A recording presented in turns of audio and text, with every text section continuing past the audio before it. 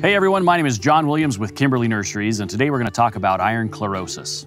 Iron chlorosis is one of the most common plant problems that we have in our area. It is identified by the yellowing of the leaves of your trees and shrubs.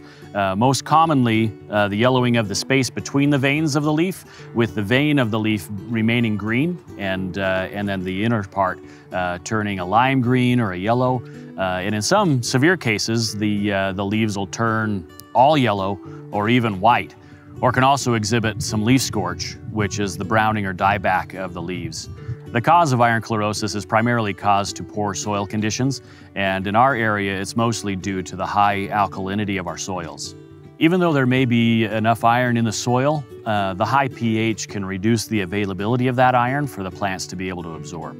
Because iron chlorosis is related to the alkalinity of our soil, we can tackle the direct problem from both ends.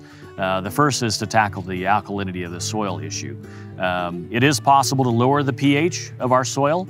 It does take time and commitment and dedication to make it happen, but it is something that can improve the overall soil around your plants.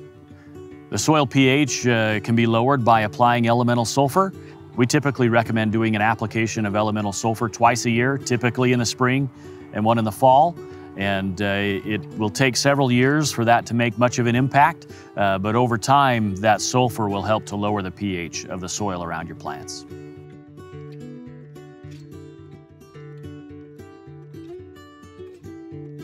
In addition to lowering the pH of the soil, we can also increase the concentration of iron in the root zone of the plants. This is typically done with a root drench, where we take powdered chelated iron and mix it up in a bucket of water and then drench the root zone of the plant. It's important to note that not all iron is created equal. You can't just take a bucket of old iron nails and mix it in the dirt around your plant and expect the plant to improve. The iron has to be in a form that the plants can absorb. That form is typically chelated iron, but not all chelated irons are the same. There are some formulations of chelated iron that are completely ineffective in soils with high pH conditions. So you want to make sure you get chelated iron that is formulated from the EDDHA molecule. It should say EDDHA on the packaging.